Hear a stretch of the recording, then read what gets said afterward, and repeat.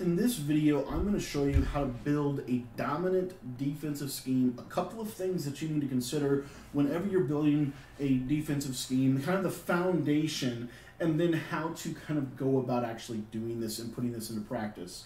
What's up, guys? My name is Cody, and I want to thank you for taking the time to watch this video.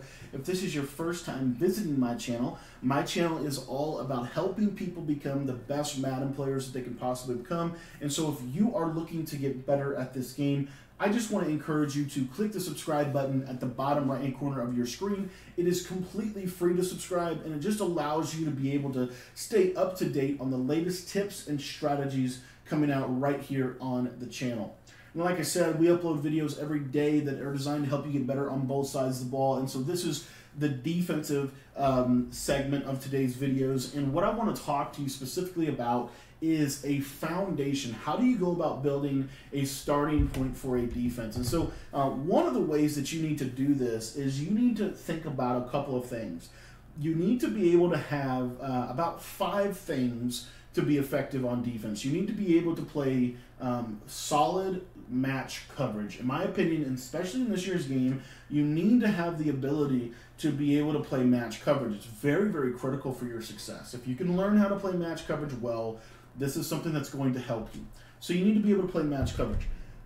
The second thing that you need is you need the ability to stop the run. You need the ability to be able to deter your opponent from running the ball. That is one of the key elements for this. And so this is why the dime 146 doesn't really get a massive push as like the best defense in the game. It's probably the best pass defense in the entire game, except for the fact that you can only play a couple of different types of match coverage. You don't have the full repertoire of that. And also, you can't really stop the run if they have a 2 running back set. And so this is why you want to move into the nickel packages. Now, a third thing for consideration as far as why we would want to be in a certain defense is, especially in this year's game, how do you get the best personnel on the field? That's a huge thing. The reason why is because what we know about Madden 21 is we know that linebackers, whenever you play a linebacker on the field, it is unlikely that he is going to jump routes. It'd be better to have a safety or a corner there that has better speed, better athleticism. Typically, this is just general rule, but as a rule of thumb, linebackers don't really jump as well as safeties do whenever you're trying to defend the pass. And so if you want your players to get you more interceptions, you want to make sure that you have the most amount of safeties and corners on the field. So this brings us to the nickel 3-3-5. The nickel 3-3-5 is able to have that kind of personnel, but the problem with the nickel 3-3-5 is it doesn't allow us to play quarters coverage. But the beauty of the audibling system, especially in Madden 21, is we can audible from 3-3-5 to 3-3-5 wide to nickel normal. And the beauty of this is the nickel normal defense allows us to play every kind of match coverage that we want. So we can play cover 6. We could play cover 3 buzz match. We can play cover 4 palms. We can play cover 4 quarters. We have the ability to do everything that we need to do from the nickel normal, which is one of the reasons why I would suggest to you that the 46 playbook is the best defensive playbook in the game. And if you want to get my complete defensive guide, it's going to be in the description. That literally walks you through all of this stuff and how to go about putting it all together. And you can get that for just 15 bucks. So what we've talked about so far is we need the ability to stop the run. We need the ability to get the best type of personnel possible on the field. We'd like the ability, or we need the ability to be able to play a plethora of styles of match coverage. At least that's my opinion, very important. And then the third and fifth, or the fourth thing is we need the ability to blitz the quarterback very effectively. Okay, we need the ability to put pressure on the quarterback. That is critical. Okay, no matter what level of system that you play, we need the ability to put pressure on the quarterback. And then the fifth thing that we need as a defense is kind of twofold. I was going to tell you that if you're defending inside the 5 or inside the 10, we need something that can be very effective in the red zone. We need to have something that we can go to that we can lock down in the red zone. Okay. Now, most of you would tell me that you use, the goal line defense for the goal line, but when you know a situation, That's where I really like this nickel normal, as well as the 3-3-5 wide. We have the ability to stop the run. We have the ability to stop the goal line. The other last little caveat that I was going to say is we also want to make sure that we are able to make the defense look pretty much the same all the time. Okay, so when we audible from 3-3-5 into 3-3-5 wide, we can make that defense look pretty much identical. And so that's kind of why I would tell you that the 3-3-5 wide is the best defense in the game. It's available to you out of the 46 playbook. It's able to be audibled into so that you can get the best personnel possible, and it has every coverage you need. It has cover 3 match. As you can see here, the 3 Sam Will Blitz is a cover 3 match style defense. The Mike Blitz 3 is a cover 3 match style of defense. It also has another kind of cover 3 with its cover 3 Buzz, which is a little bit different in terms of how it's going to play. It also has the cover 4 Show 2. That cover 4 Show 2 is not cover 4 drop, it's cover 4 quarters. And so you're able to play a quarter style of coverage, has man coverage, and it has very good blitzes, as you can see here, Mike Blitzel. And so, this is kind of going to check all of the boxes for us.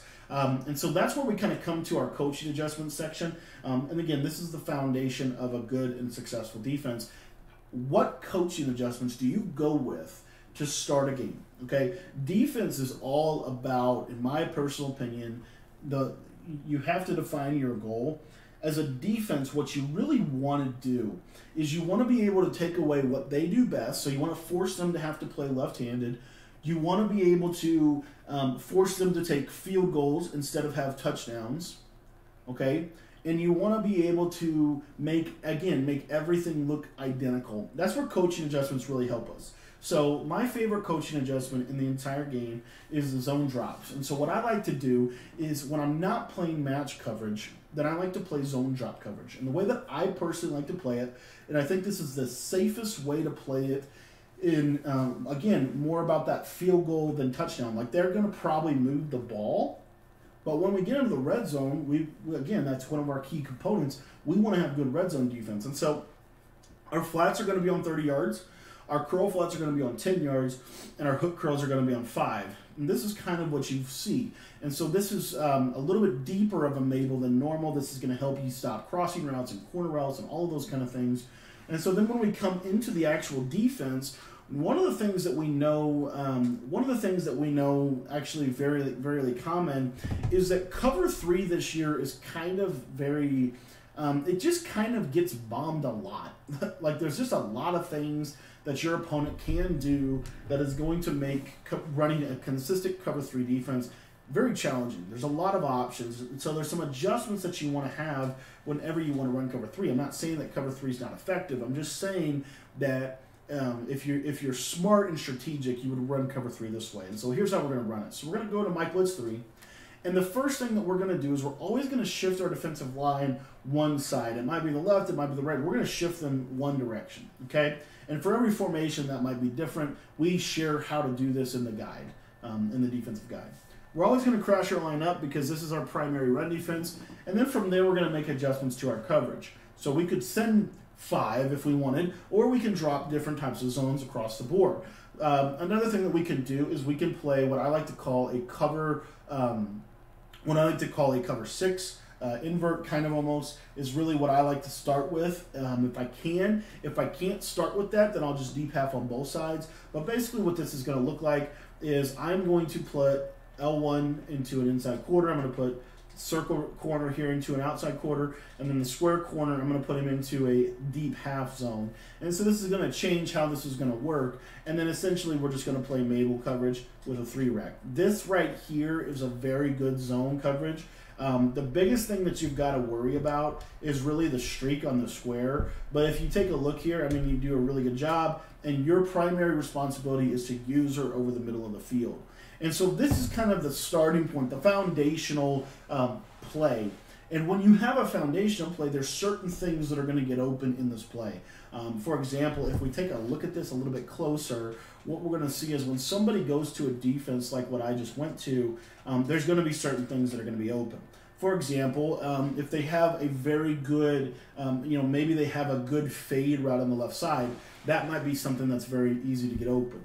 Another thing might be on the right side here, you know, potentially like a curl flat concept would get open. If I had like maybe something like the R1 on a curl, you know, did something like this, then, you know, I might have a decent shot at getting this guy open. Or as you can see here, I mean, just the quick flats are going to be open.